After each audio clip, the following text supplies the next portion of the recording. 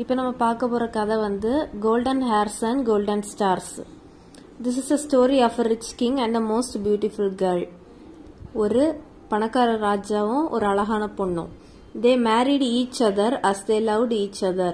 But the king's evil mother hated the beautiful girl and lived with them in the palace. அவங்க ரெண்டு பேரும் கல்யாணம் பண்ணிக்கிட்டாங்க. ஆனா அவங்க ராஜாவோட அம்மா வந்து அந்த அழகான பொண்ணை வெறுத்தாங்க. She was jealous of new queen and she always tried out ways to hurt her. After a year, the queen gave birth to a lovely baby boy who was born with 3 golden hairs behind 1 year. The wicked old queen pretended to lay him in his cradle, but she put him in a wooden box. Then she ran away to the river and dropped this box into the water. From there it floated away downstream. Then she came back to the palace and wrapped a stray dog in a shawl and put it into the baby boy's cradle. When the king came to know about his baby, he came with his courtier to visit the baby. They were horrified to see the hairy black face of the dog. The queen was so upset she started crying and could not say a word. Then his wicked mother softly said, "She may be beautiful, but your wife is a bitch. Only bitches can give birth to dogs." But the king loved his queen so much that he did not believe his mother. Again after a year, the young queen gave birth to a little beautiful girl with 3 golden stars behind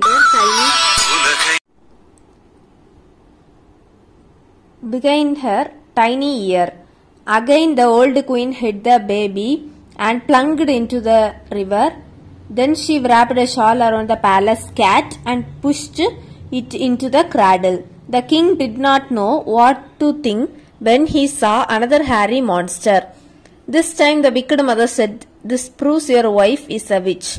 Everyone started saying that the queen is a witch, but the king never believed and never stopped loving his wife. But the young wife of the king wept miserably day and night for her lost babies. In the night a fisherman was hauling up his net from the river. He saw that the wooden box had caught in the net and also heard the wailing of a baby. He snatched up the box and found a baby lying inside. He rushed home crying happily. "Look, wife, what I have brought you." When she saw the baby, she was filled with joy and gladness as they had no child. "This is a special gift to us from God," she laughed. When she took the baby out of the box, she saw the baby was wearing rich clothes. As she rocked the baby gently, she discovered the 3 shiny gold hairs behind his ear. So the happy couple called him Golden Hairs. They also found a golden coins in the box. "Well, keep these gold coins and the cloths in this box," they decided. "Little golden hairs may need them one day." The couple was now very happy and busy with golden hairs. The same man fished out a box from a river a year later. He found a darling baby girl lying inside.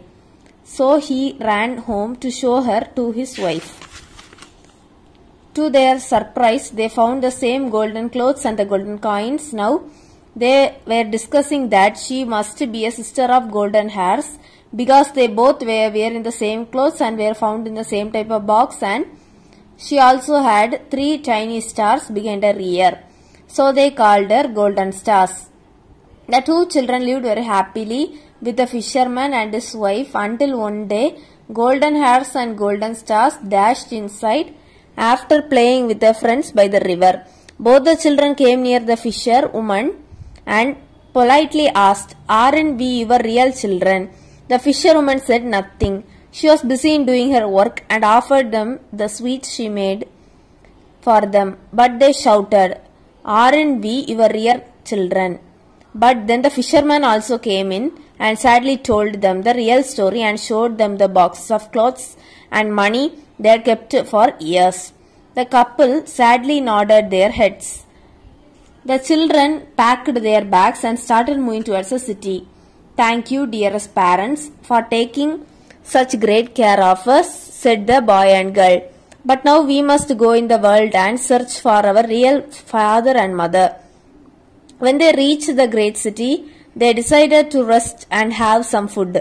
With their gold coins, they brought a house and garden, and the townsfolk were chattering about clever golden hairs and golden stars, because they had a very beautiful house. Their new house was near the king's castle, so everyone at court heard about them too. When the king's mother heard their names, the king's mother guessed who are the children were. Now she again planned to get rid of them. She dressed herself as a poor old woman and reached their house. She started praising everything in sweet sounding words. What a wonderful house, such a beautiful garden. What clever children you are. It would be perfect if only each tree had a tingling bell, wouldn't it? Where can I hide these bells? Asked Golden Hairs eagerly. That's easy, said the cunning old woman. You just climb up the hill and you will find a garden filled with trees, and begin one tree hangs a golden bell. Bring it back, hang it in your garden and see what happens. Then she moved away, but she did not tell the children that the garden was a magic garden. Whoever stayed in it for more than 1 hour would be turned into a tree. I will get this golden bell, said Golden Hairs. But her sister was worried and smelled something wrong. So she said, promise me that you will hurry back with the bell, don't waste any time. Golden Hairs promised, and the very next day he climbed up the hill and found the garden. He stretched and pulled off the bell. Then he hurried back to his house as she had promised. He hung up the bell on a tree, and next morning their garden was filled with silvery chimes for every tree. Again the old wicked woman returned. I can now hear lovely chimes, but your fountain needs golden fishes. You will find some in a pool on the hill, she said, and she slipped away. Now Golden Hairs climbed up the hill and found the pool. Quickly he scooped up a fish and ran home with it. Next morning 100 fishes glittered and gleamed in the fountain. The old cruel woman was very angry and thought that this time she must get rid of the children. So she went to the house a third time. It's wonderful, she sighed, but you now need the bird of truth from a big house on the hill. Then I will go tomorrow to his house, said Golden Hairs. Golden Stars tried her best to stop him as she smelled something wrong. She wept and cried, Dearest brother, I have had such a fearful dream. I am so frightened. Don't go. I will sure you will get hurt. But he did not listen and set off. He found a big house, and this time he passed through the gardens before he went inside. Each room was shining with gold, gleaming diamonds and sparkling silver. He was astonished and his eyes got stuck to the gold and diamond. Then slowly he started moving towards the bird of truth. As he stretched out his hand to catch it, the clock struck the hour and he fell to the ground, a tiny sparkling piece of glass. Golden Stars waited and waited for her brother. Then she too climbed the hill to the enchanted house.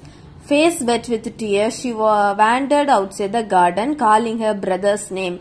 She was very tired and sat under the tree and started crying. Then suddenly a fairy came in white, who said, Go inside, child, don't look at any treasures, but fill your apron with pieces of glass from the floor. Take the bird of truth and fly away home, hurry. Golden Stars rushed toward the house and did everything she had been told, but the moment she stepped outside the magic garden, she saw her dear brother, and together they scampered home and put the bird of truth in a pretty cage. And few days the news of the golden bells, the golden fishes and the birds of truth reached the ears of the king and the queen. They visited the children's house, and the queen asked the bird of truth about her children. Tears of joy streamed down her face as the bird chirped the story of Golden Hairs and Golden Stars. She hugged her long lost children, but the king grew angry. When the bird told about the old queen's weakness, She shall float down the river in the wooden box, he ordered. He then called the fisherman and his wife and rewarded them for their kindness. He called everybody and gave a splendid feast, but where the river carried the old queen nobody knows.